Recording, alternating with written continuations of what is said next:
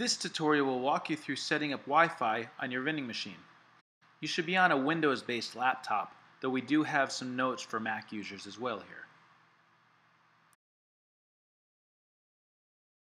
Find the router's username and password and connect your laptop to the network. Now attach your Wi-Fi antenna to your machine.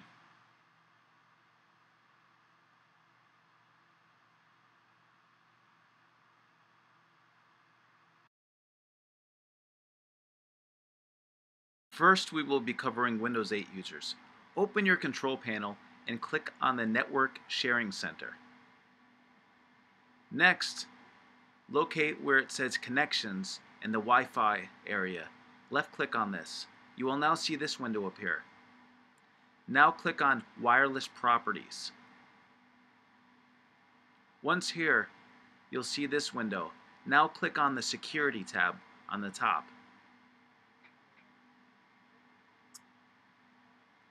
Here you will see the security and encryption types. Please write these down in a safe place. We will be entering them into the Boozelator shortly.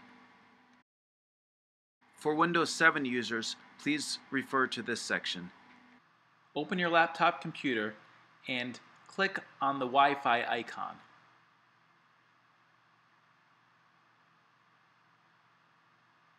Notice the network you are connected to appears. Hover your mouse over that network and you will see the security type. Write this down in a safe place. You will be needing it in a little bit.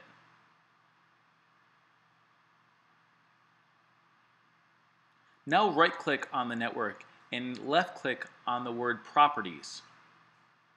A new window will appear. Please click on the Security tab at the top.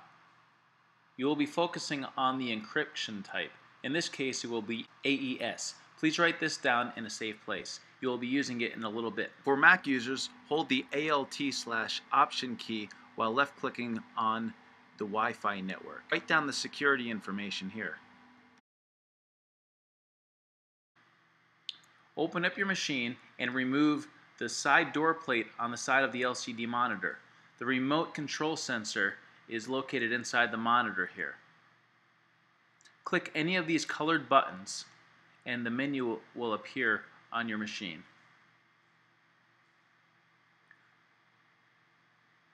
Use this cursor to navigate around the menu. Scroll to Network and click OK.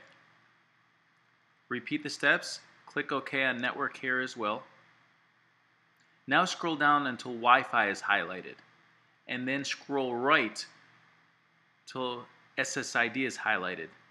Click the OK button to access the keyboard in the SSID.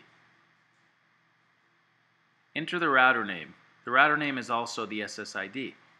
Be careful not to misspell anything and to use the proper case. Any errors in case or misspelling will result in a failed connection. Repeat this for the password. Now select the proper authentication. This is the security type that we wrote down just a few minutes ago. Repeat this for the encryption.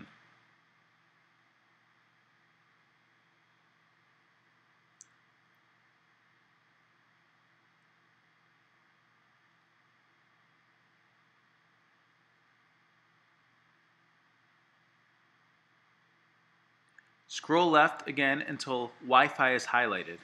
Once you are here, click the down arrow once and Ethernet will become highlighted. Click the down arrow exactly one more time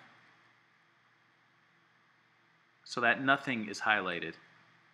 Then click the OK button on your remote to confirm the changes. Click OK again just to confirm. Once you clicked OK, find the exit button on your remote control. Click the exit button until you reach the main menu. Once at the main menu, click Reboot. Your machine should now be connected to the Wi-Fi router. To view and control your machine online, please watch the remote monitoring tutorial.